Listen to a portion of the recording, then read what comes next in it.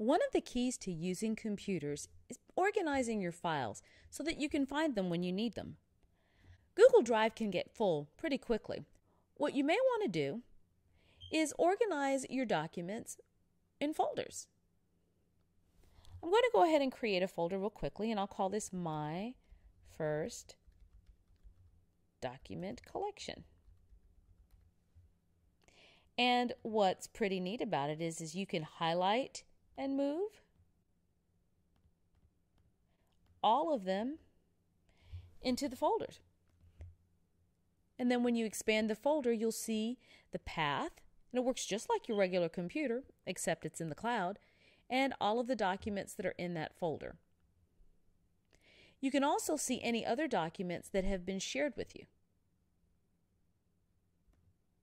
If you have documents that are very important, you may wish to highlight them with stars, and then you can see them or access them quickly through the starred menu.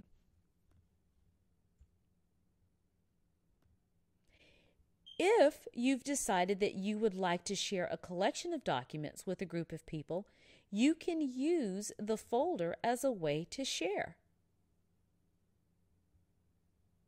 by simply selecting the share icon and then following the steps to give other people the access. Again, you can do this by names. You can create a public or private folder if you wish that people on the web can see by searching, or people can see when they have a direct link.